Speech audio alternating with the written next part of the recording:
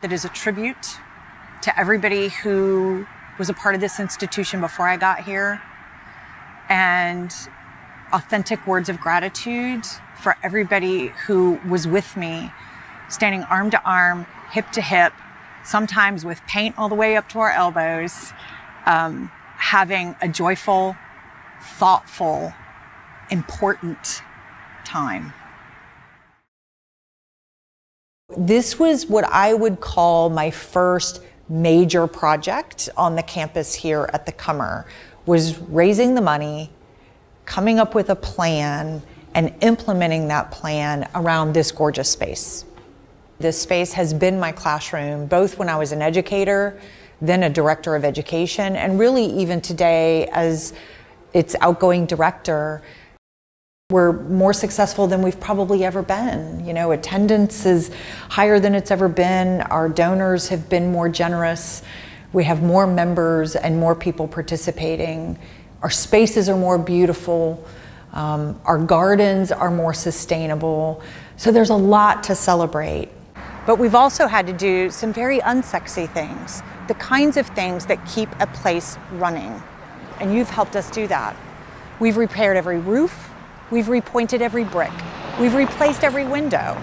We redid parking lots, restrooms, and even widened sidewalks. It's the wedding of those unsexy things and those very sexy things that are setting this museum up for a very, very bright future. The concept behind all of this is about turning the museum inside out. It's about making sure that whether you actually walk through the doors or not, you, no matter who you are, have the ability to access great art, beautiful spaces, and one another. And that's really what this energy on the front lawn of the Cummer Museum of Art and Gardens today is really all about. And when I look around this space and I look at the paint and the paper and the clay and I smell the ink, it brings back such beautiful memories. So this space represents, I think, the core of this institution. And it's about engagement. I've tried to lead, but I have never hesitated jumping in and being in the weeds or in the paint, if that's what it required.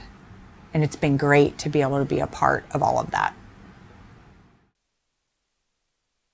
It's fun to remember the art that we brought in and the gardens that we created together, the money that we raised to do the work we needed to do. But it's really, I think, the people that are going to stick with me. I've had the opportunity as director to be that steward for 7 years and to try to live up to the high standards that Mrs. Cummer set for all of us. And I think she'd be happy. I mean, where else can you gaze at the old masters and then walk out and stand under an incredible oak tree unlike any that you've ever seen, and then gaze beyond that to the mighty St. Johns River? It's pretty special.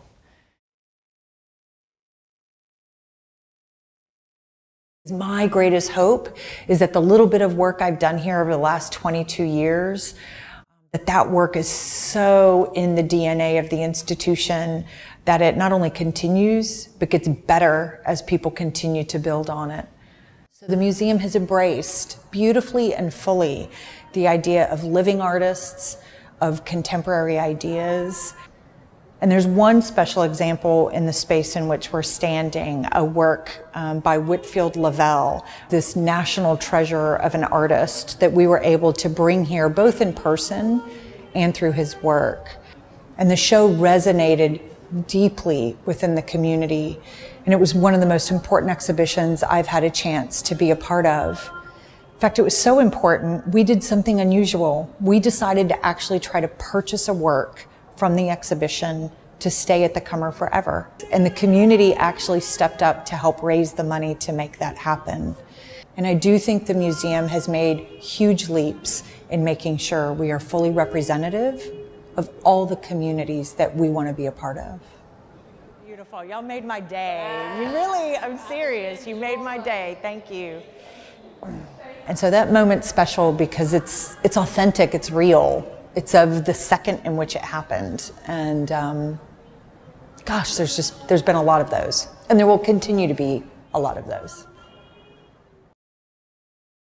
Can art be the thing that helps us to feel something, feel an issue, not just think about it up here? I mean, yeah, we want to be intellectually engaged in hard questions, but we also want to feel what another person thinks. We want to understand what empathy is. We want an opportunity to leap into someone else's experiences.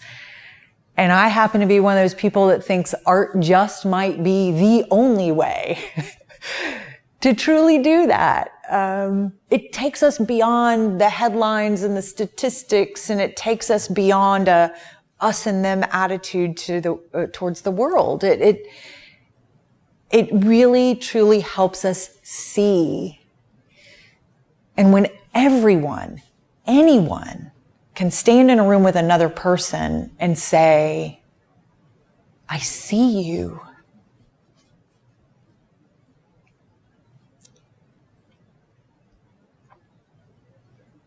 That may just be where every solution lives. And I've seen it happen in this museum day after day, and I've seen the power of that. So yes, I happen to think that museums can lead social change.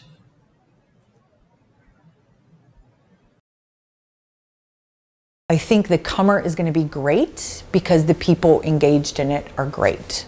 There are very deep roots to this institution within the community. It's a place that people respect.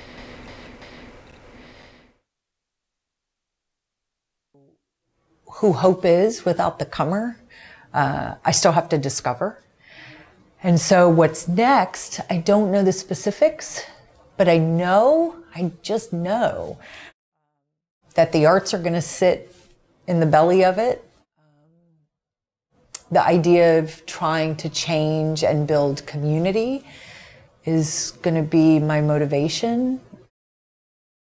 Needing to be around people, and I mean all kinds of people.